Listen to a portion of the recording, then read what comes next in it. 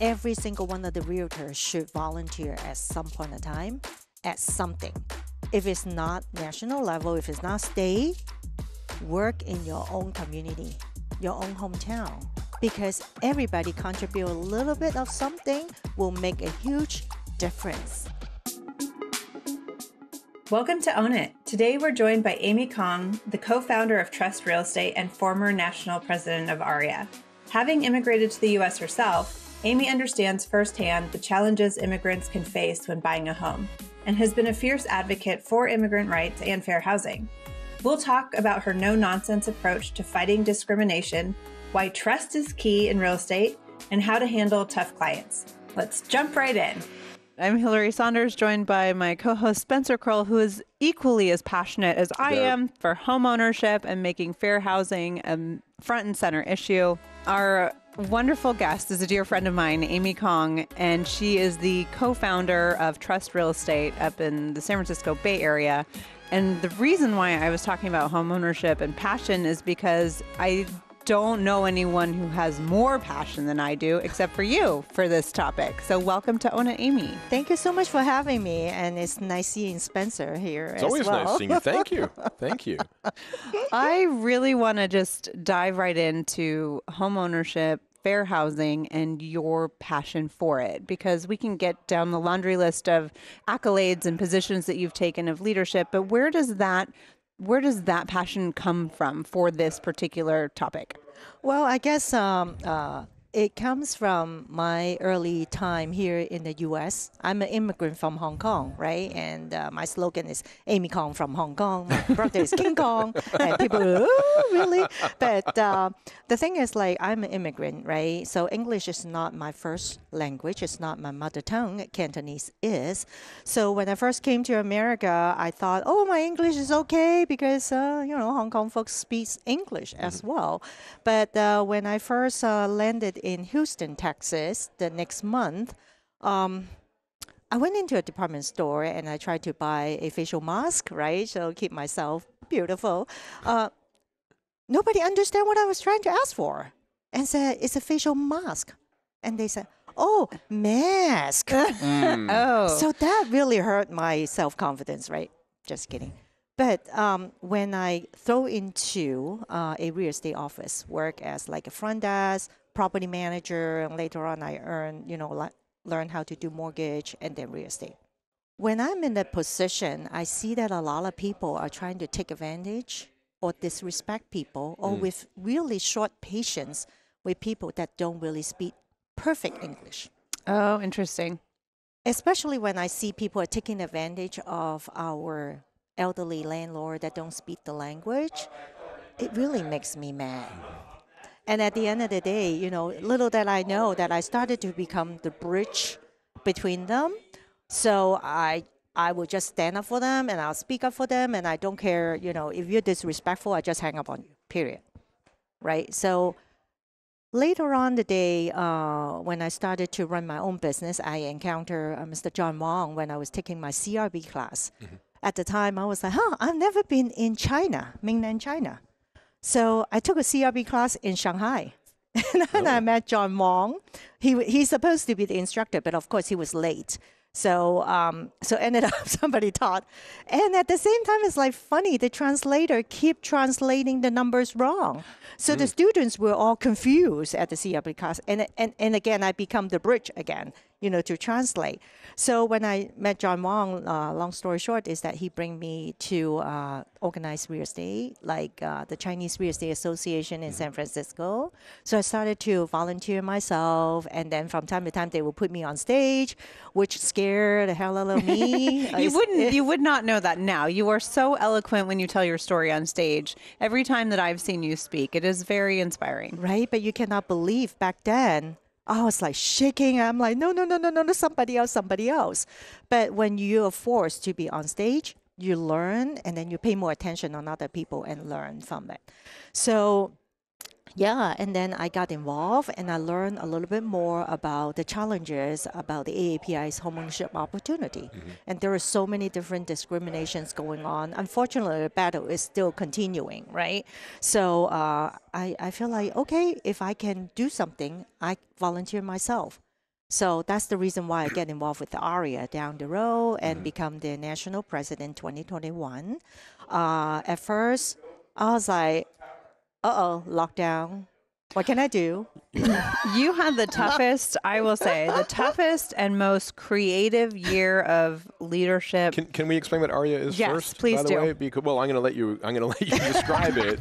Okay, because- now you're learning an acronym, right? Yeah. Asian Real Estate Association of America. Yeah. No, I knew what it stood for. I'd just rather have you say it. Just Thank don't you. quiz me on that now. So, Amy, you have a really cool perspective that I'd love to get your take on, given that you were the 2021 AREAA National President and you have been involved in AREAA and NAR and on a national level advocating for a lot of different things. Where do you see the current real estate industry in the U.S., and what are the problems or troubles that the immigrant community is facing?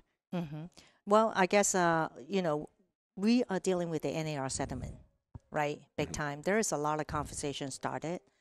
The community might be getting, well, I shouldn't say might be, they are getting a lot of misinformation. Oh, yeah. Right? And of course, we Asian are very creative, and then we interpret those answers like, oh, so now I don't have to pay agents. Oh, you guys will work for free and all kinds of stuff. I'm like, no, that's not true. So good thing recently I have like a couple of the listing appointments, and then I talk to sellers, and none of the seller ever have any objection about, including maybe 2.5 apple to the other side, so as to bring in more attention to their property. And everybody signed the same thing like before. And when I'm talking to buyer, for some reason, I don't know if that's true, Christina is my transaction coordinator. She said, oh, I'm so glad that you have a buyer broker agreement signed. You're the very first. Well, bravo. Well, you get a gold glad you have star. it. I'm I not will- sure if I'm the very first one, but I get them signed. Yeah. And I explained to them what's going on. And I said, hey, if you go to a new development, if they only pay me 2, don't worry about it. I'm not going to charge you 2.5, right? But if it's like a resale, there is a lot more work. I definitely will uphold to that. Whatever that is, like exceeding 3, 2.5, it's to your credit. Yeah, what's wonderful is that you, in the way you just said that, you said it with confidence. You know your value. Oh, yeah. So, wow, I love it there too. No, so sorry. now I'm frightened of you. No, but how long did it take you to establish that? Is that something you always had? Did you I fake don't it, know. or did you? No, maybe it's in my blood. Well, no, I mean, but did you? But from day one, I mean, I remember the first time ever when I was at a listing, and they said, "Well, if you represent the buyer as well, we want to lower your commission." And I remember the first time actually believing, no, you're not going to do that because I'm worth it for the full commission. But I remember that moment. Do you have a moment like that, or did you just always felt like, yeah, I'm doing this, and I Well, I number deserve one, this? nobody will work for free, Right? right? And I hate it for the fact that after my work is completed, at the signing table, you ask me to give you a pair of washer and dryer for free. And I'm like, if you go to work and after you completed the project, would your manager come back and say, hey, are you taking a discount on your salary? Right. What would you do? Same thing. It's a complete disrespect. If you don't have respect on my profession, feel free to hire somebody else. Sure. I'm sorry. Yeah, I think that says a lot, though. And I think with the seasoned professional, you definitely don't want to work with people who don't value you or respect you. You know what's interesting is I'm reading or I'm listening to a thread of trust, of gaining trust and building trust. And ultimately, your company is called Trust, which I love. I think a lot of what you talk to is you gain the trust through experience, and then you help your clients and you become their huge advocate. I would love to hear from your perspective, the immigrants that you work with, or even if it's, young couples who are trying to buy their first homes, are at a disadvantage. And how do you garner that trust with them and then bridge that to get them into their homes? Well, that's the reason why I guess when I first joined Partner with Side, there is a lady really nice and tried to help me put together the bio and try to figure out, what name should we have. And then I shared with her, I've never advertised. I guess luckily we were locked down, so she was not face to face with me. Otherwise, she would slap on my face. Would a broker be like a secret agent? Right. Right.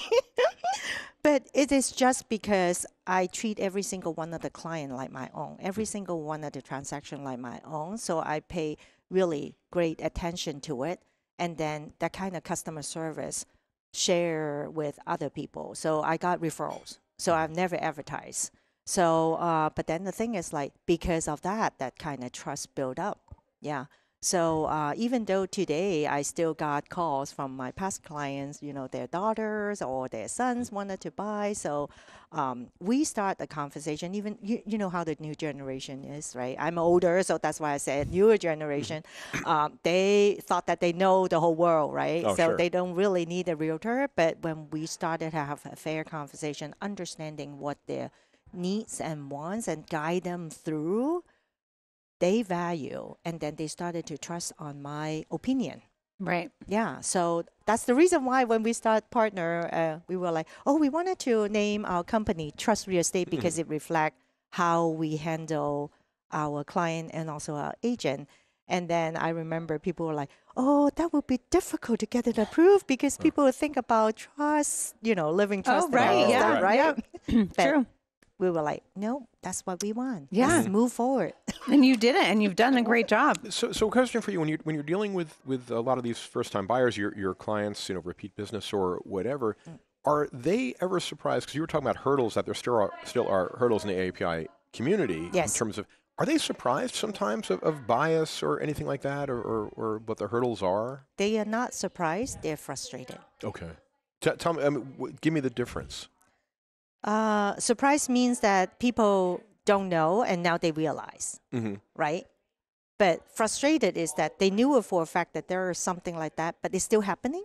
Yeah. That's frustrated. But so they've experienced it before then. They have heard from different people. Okay. Right? So now they're Yeah. experiencing it for the first time. Yep. Yeah. Yep. How do you coach your agents? Because as a newer agent, that is really hard to overcome because normally you're just wanting the paycheck. Yeah. I mean, you don't have another income to go back to usually. So how do you coach and tell the next generation to really value themselves? Well, By I the guess way, I think it's with I think it's with experienced agents too, by the way. I think so. I number don't one think it's just thing new is agents. Yeah. definitely know what you're doing.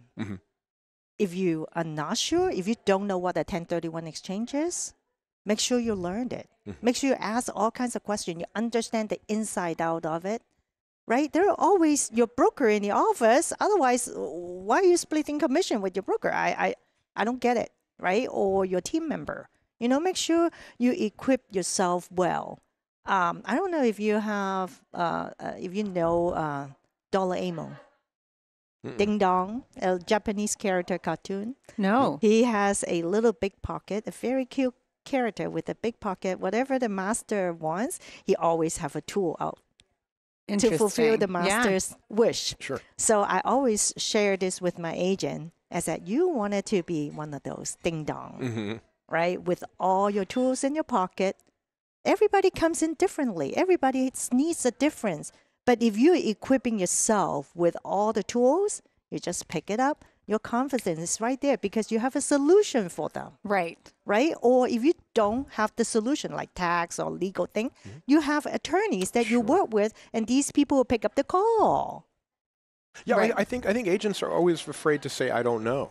And you know what? That's the first thing that I learned in law school is when you don't know, you raise your hand, you say, I don't know, but I'm going to find out for you. Yeah, exactly. That's the way to get clients. And by the way, what's great, like you're at a party and someone says, what's going on in this area for investment properties? I don't know. Let me get back to you on that. And Yes, now you yeah. have, and you have a reason to follow Yeah. up. And you better follow up. Yeah, honestly, if you do that, your client will feel like you care about their question. You care about their concerns. Right. Right. Yeah. So get yourself equipped. And then when you're dealing with people, if these people are not really willing to work with you and think that you're the one to follow them instead of you leading them, that's not your client. Right. So a while back, I remember AREAA was a big proponent of saving the opportunity for home ownership for foreign nationals in Florida, that lawsuit that happened. And I think it might have post-dated your tenure as president and came after, right? But since you know quite a bit about it, what is the current state of that? Do you know? I'm curious. I don't have the most current update, but as of like in May when we were in Washington D.C., AREAA put together a press conference and really announced to the world that we can't stand it. This is not acceptable. So let's And we take a filed step back and lawsuit. share what the underlying issue is. Well, if you look back in the maybe like a year or something, it's not long ago. John Tester is the congressman. Montana. Okay, there is a group of people that purchase land, agricultural land surrounding a major military base. Okay, so that's what triggered the lawmakers' attention, and then they found out that particular entity that owned those farmlands from the Chinese government. Okay, so they started to talk about homeland security. They will really need to put rules in place, but unfortunately, that particular proposal was too broad. That covers everybody. So at the end of the day, it brought to our attention, not really us, but NAR attention, and then one of our founders, John Wong, is the one that take charge of that as well. We started to have a conversation with that particular congressman, and he was really nice. He was like, "Oh, I am not aware that it has a side effect on that. So fine, work with my staff, and then we can work it out, no problem." But because of that, all the other states in in the U.S. started to be like, "Oh, let me create my own." Actually, here in California, we have a law in place long time ago, and then it was passed anonymously. But good thing that Governor Newsom vetoed that, so we don't have that to deal with. But in Florida, that's another extreme case that they were like even punishing realtor Right. that would represent foreign national in those particular countries, which put realtors in a really bad position. How would I know if that's the case? Discrimination would definitely happen. Yeah. So think about it. If you have that, if you're in that state, you practice. You see me, you will just. I'm not going to work with Amy. I'm Yeah. good.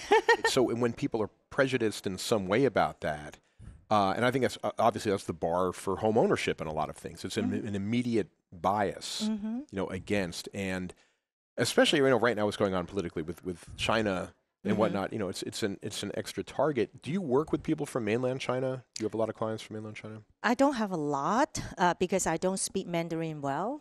But then I work with a lot of people from Hong Kong. So a lot of mainland Chinese will go to Hong Kong and come over here. Yeah, I work with them.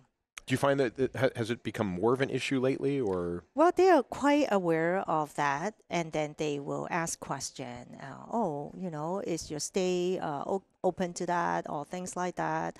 Or sometimes they will have a negative impression about the U.S. government. So they might not really want to come here. If they have a choice, they would rather go to Canada or some other place in the world. So as a global folks, right? We naturally deal with a lot of people from different countries. We feel like, hey, why people have this kind of impression about the U.S.? What is going on with our government to do that? But I mean, forget about politics. We don't want to talk about that. But when it comes to hurdle, another thing is the NAR settlement about the apples that we are sharing, right? But if we don't have that kind of transparency, on how many apples are we sharing, then, it could easily fall into discrimination during a buy and sell transaction without knowing. Right. Which all goes back again to transparency and trust. And I really do love your stance on all of it. Before we end, Amy, I would love to just get your inspiration or tips for anyone listening who do want to make an impact in whatever community that they're involved in, because you have given a lot of your time to leadership and have a long experience doing that. Do you have any tips and tricks for other people? Well, I think every single one of the realtors should volunteer at some point of time at something. If it's not national level, if it's not local, if it's not state, work in your own community, your own hometown. because everybody contribute a little bit of something will make a huge difference. I am not aware that when I involve with AREAA, I have a voice. I'm not aware of it. But now I realize it. I take advantage of it and I make good use of it and make sure the right message get across. And I'm hoping that these will inspire other people to really step up. In our industry, we are lucky because I tell you, the system that we have here in the US is basically a model. I led a Hong Kong and Macau trade mission back in 2015. And now I get involved with AREAA, NAR Global. I have seen a lot of different country people are so envy about how our system works so well. But now it seems like people and outside are like turning things around and making this perfect system into something that we would not be able to imagine how discrimination will come back. That's why at the beginning I said, this is a long battle. Yep. We don't want it to create an environment that bring ourselves down. Like earlier, I feel like a lot of the people were thinking, oh, NAR did a lousy job. With this settlement, I'm going to out business. I will have no business, blah, blah, blah, blah, blah. But at the end of the day, I tell you, from what I have observed, is that our own realtor people are the one that bringing our industry down. Because if they don't know and they don't equip and then they don't take good opportunity about this entrepreneurship, that with the most minimum cost to start, but do a good job to serve the community, that's what hurts. Yeah, I guess it's, two things there. I guess it's the good job, which is really important. But also, I love what you just said about volunteering. There's passion. There's the passion. Yeah, it is. It comes through. Amy, well, we want to thank you so much for giving us your time. And a big shout out to Trust Real Estate because you guys do an amazing job. We will put their website in the show notes regardless. So if you do want to reach out to Amy, learn how you get involved with AREAA or anything else. Yeah, exactly. Come to AREAA. But Hillary, I really appreciate, Spencer as well every week. Every now and then on a town hall, you give so much information and education that really help us equip ourselves and be there with confidence. So thank you so much for supporting all the women. Thank you. You are very welcome. Thank you, Amy. And we will see you on another episode of Own It. All right. Do not miss our next episode where we talk AI and digital marketing with Matthew Marks, the co-founder and CEO of Evocalize. It's absolutely incredible what they've built, a marketing platform that helps agents use AI to create and optimize their digital campaigns. Don't miss it.